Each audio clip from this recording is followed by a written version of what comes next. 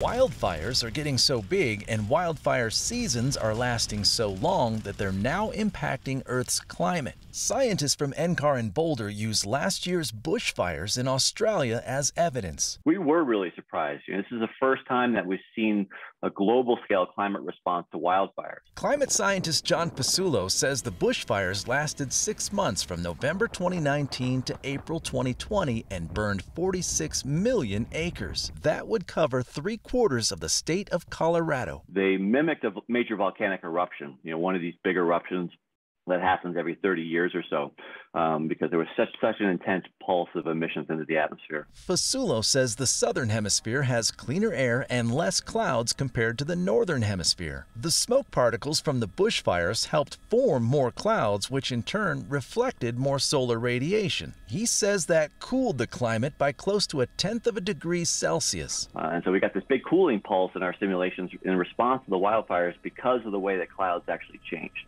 It wasn't the ash so much, but this kind of modification of the cloud microphysics. Fasulo says the bushfires may also be partially to blame for the lack of snow in Colorado this winter and possibly the coming winter, because our winter weather circulations originate in the oceans of the southern hemisphere. So the suggestion from our results, and one of the reasons why they're important, is it seems to link the wildfires to the La Nina that we had last year, and that's going to continue into this winter. Meteorologist Corey Reppenhagen, 9 News.